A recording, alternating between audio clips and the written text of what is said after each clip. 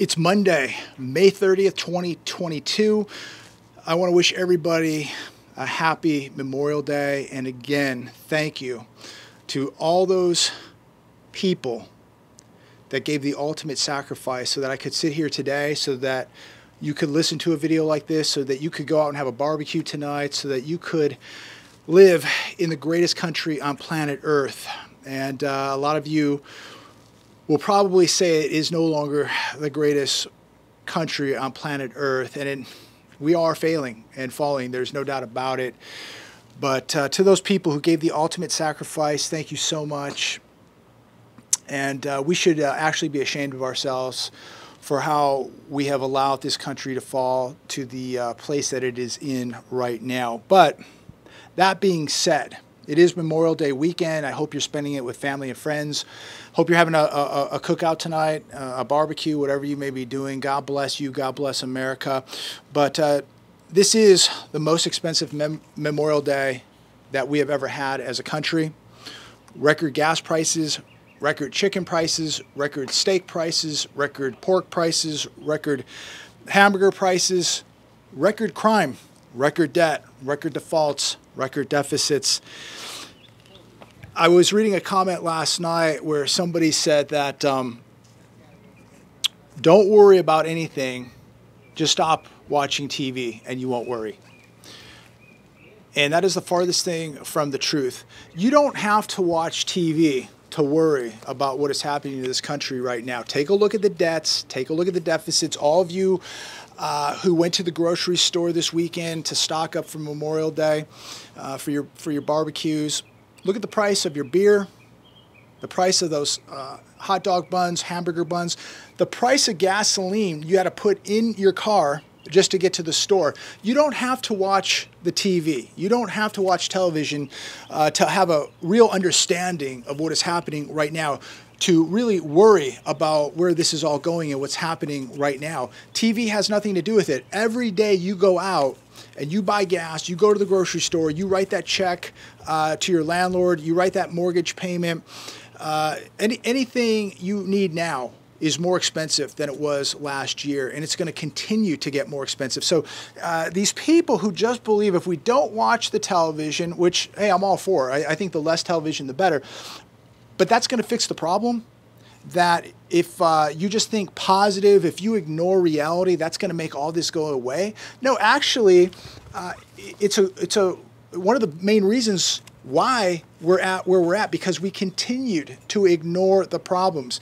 And millions of people ignored it just by going out, continuing to spend with the credit cards, spend money they don't have on things they don't need, just ignoring the truth, ignoring the warning signs, ignoring reality.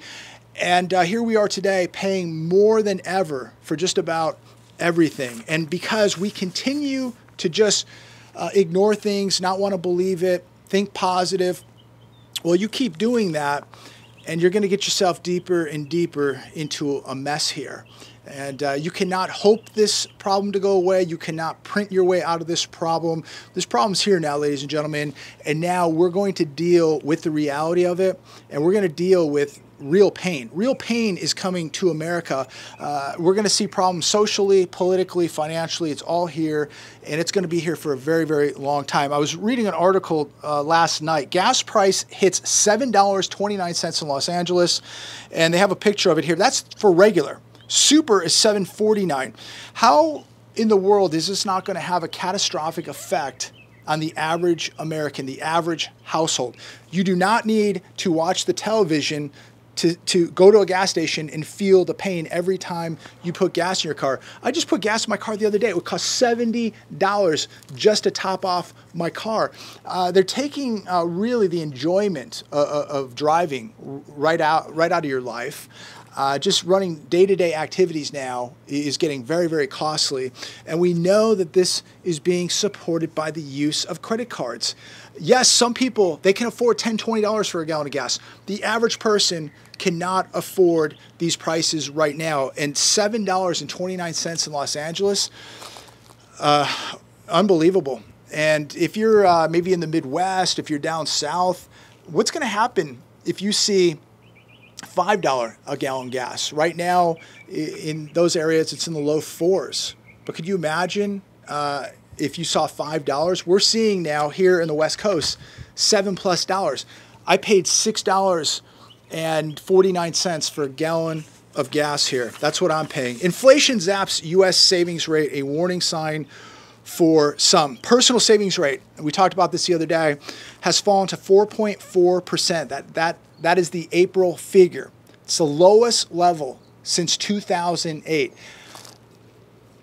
Consumer spending accounts for 70% of U.S. GDP. This is a major, major red flag for this economy. People are getting tapped out. People don't have money in their accounts. Half this country, literally, we know, statistically, half this country cannot pay for a $400 emergency. Remember, people right now are dipping into their savings because of this high inflation, and that's even if people even have a savings at this point. How many people have already run through the savings? Many people didn't have a savings to begin with because they were just living paycheck to paycheck, unable. I mean, most people now are running into the red every month. They have no money left over to put into savings. We have not seen demand destruction yet, but the first thing to happen is consumers start dipping into savings. And that is because they're not willing to slow consumption. And I'm here to tell all of you that at some point, most people in this country are going to be forced to slow down the consumption. When there is no savings, ladies and gentlemen, when there are no credit cards because they've been tapped out, then we got big trouble.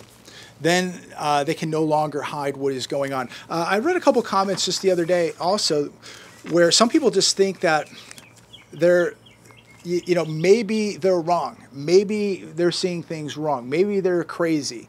Everything seems great. The restaurants seem busy. The roads seem busy. And I agree, they do. But mathematically, we know that this is winding down. It's going to come to an end. The reality of this, it is winding down right now. And it's hard to digest this. It's hard to believe it. Yes, when you see people at the restaurants, when you see traffic on the road and people out here paying $6+ for a gallon of gas and drinking $15 Mai Tais and going out to dinner and having a great time. And we all have to understand too that there are people that still have money. There are people that did cash out refis. There are people that made money in the markets. There are, the 1%, the 10% that are still doing well. But the majority of this country, and I'm here to tell you this, is suffering. And the majority of this country cannot stop consuming. And they have tapped into their savings to continue to go out to dinner, to continue to put gas in their cars. They are running up credit card debt at record levels so they can go out to dinner, so they can put gas in their cars, so they can take a vacation, so they can buy stuff that they don't even need. They cannot stop it. The reality has not kicked in yet, ladies and gentlemen, but it is going to. And it is accelerating. The debt is getting so out of control. Fed Governor Christopher Waller says he's prepared to take rates past neutral to fight inflation. He expects 50 basis point rate hikes to continue. He said he thinks the Fed can raise rates and tamp down inflation without causing a severe economic downturn. Neutral level currently is pegged at 2.5%, and he's saying that we're going to go above that, or he is prepared to go above that. The question is the rest of the Federal Reserve prepared to go above that? And what do you think that this is going to do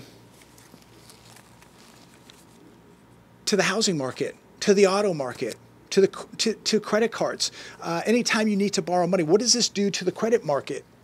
This is going to be catastrophic. And many people out there believe that this is not going to happen, that the Fed will cool it and reverse course this summer. I still don't believe that. And I may be the only one.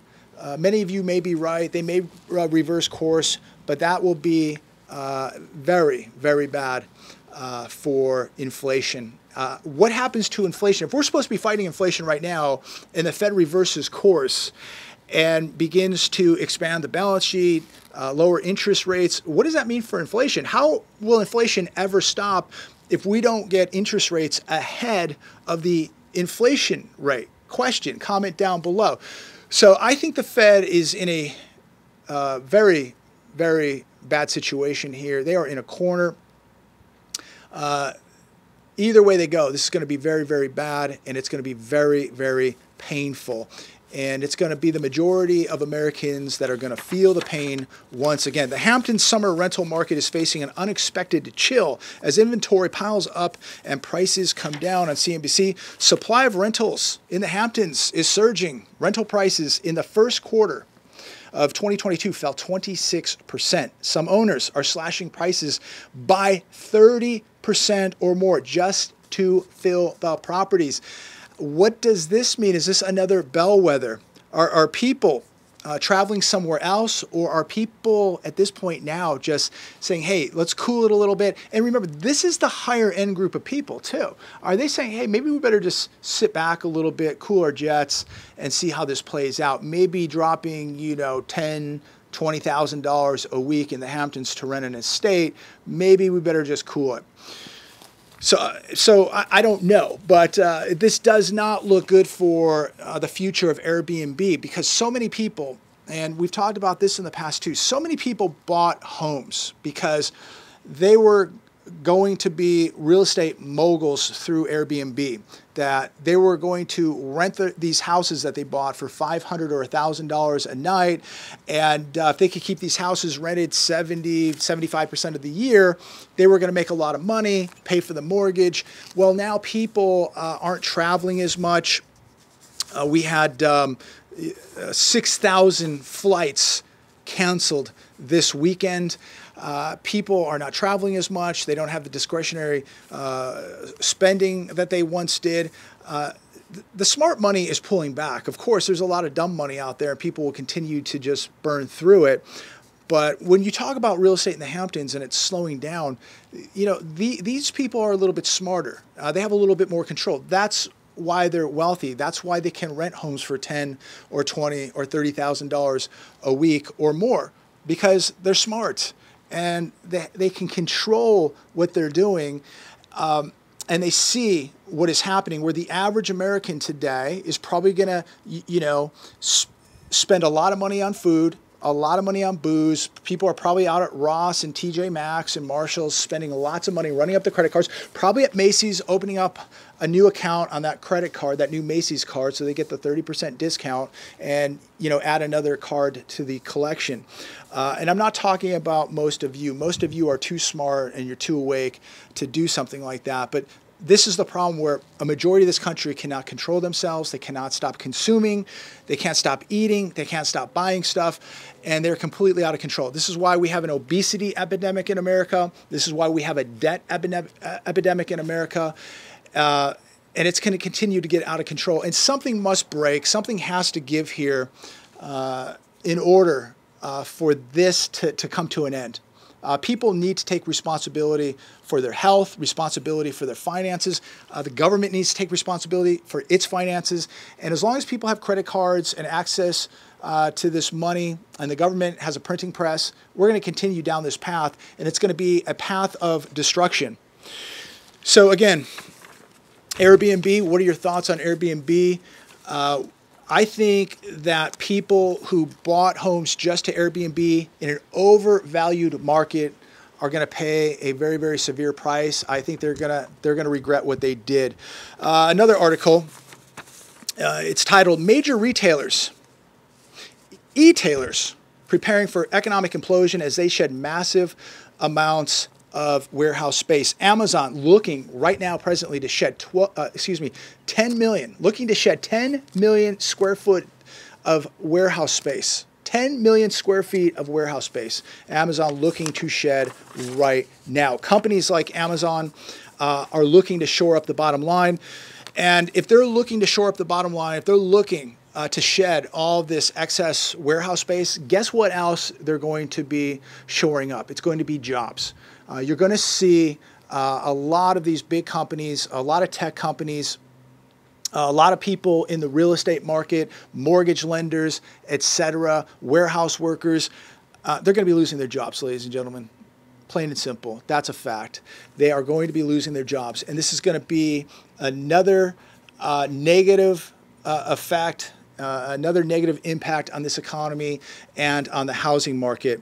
And it's a sign that the economy is seizing up. And I want to finish with this last article, and it's titled, Smithfield Recalls Bacon Topping Products. Get this, 90 tons of bacon needs to be thrown out. Smithfield bacon recall is massive. The company has recalled approximately 185,610 pounds of RTE, that's ready to eat bacon. 90 tons of bacon, they say, may have been contaminated by metal. This, according to the U.S. Department of Agriculture and Food Safety. Right now, they don't know how much metal may have gotten into the bacon. They're not sure how much bacon was really contaminated. There's no reports of anybody dying or getting sick at this point. But how in the world are things like this happening in a first world nation? We've got a food shortage, a baby formula crisis, and now 90 tons, over 185,000 pounds of bacon product being thrown away. What a waste. And it just seems like this stuff is becoming more and more common. Food distribution centers burning to the ground. It's just really, really odd. Is this coincidental? What is going on? Comment down below. But food now is becoming so dangerous. We know that all this stuff in the food is extremely dangerous, but now you're taking a risk that there may be metal in your food. I mean, is the next company going to be a cookie company or a candy bar company where, you know, some material or metal got into the food or into the product, and now we have to be worried about that? What in the world is going on? Food now, we have a food shortage, but now the food that we do have is dangerous to eat. I mean, this is really concerning. Next, we'll be hearing the same thing about water, that something got into the water and people are getting sick. I mean, it's just endless where this is all going. But as the one gentleman said in the comments the other day, don't worry, just shut off your television, everything will be fine. Have a great weekend, ladies and gentlemen. Stay safe out there. Don't get complacent. Keep preparing. Things are about to get crazy. God bless.